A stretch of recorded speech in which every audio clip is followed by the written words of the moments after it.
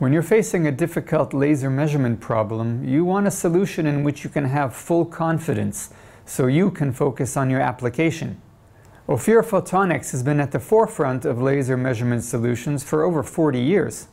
One of the challenges that come up in many applications nowadays is measuring laser beams having high power and high power density, and in particular when these beams are also pulsed.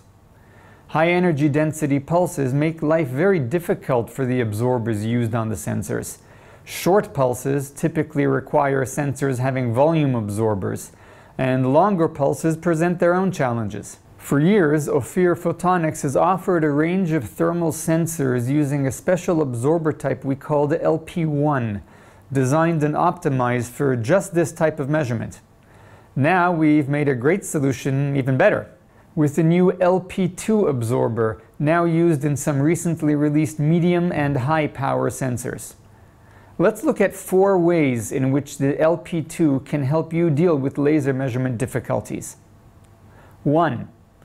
The most basic characteristic of the LP2, the primary reason for which it was developed, is its very high damage threshold, the maximum power density and energy density above which a sensor's absorber is at risk of damage.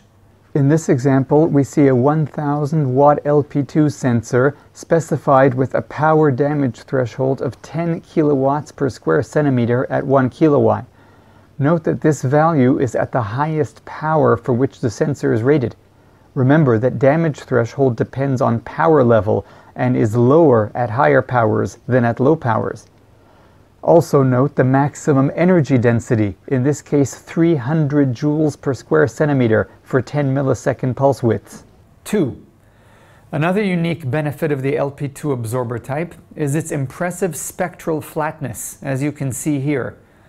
Since its absorption remains constant at widely differing wavelengths, this means that sensors based on the LP2 can be used for white light or polychromatic beams. 3. The LP2 has a very high level of absorption.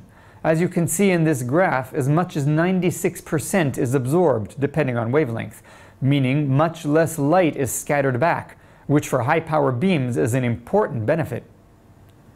4.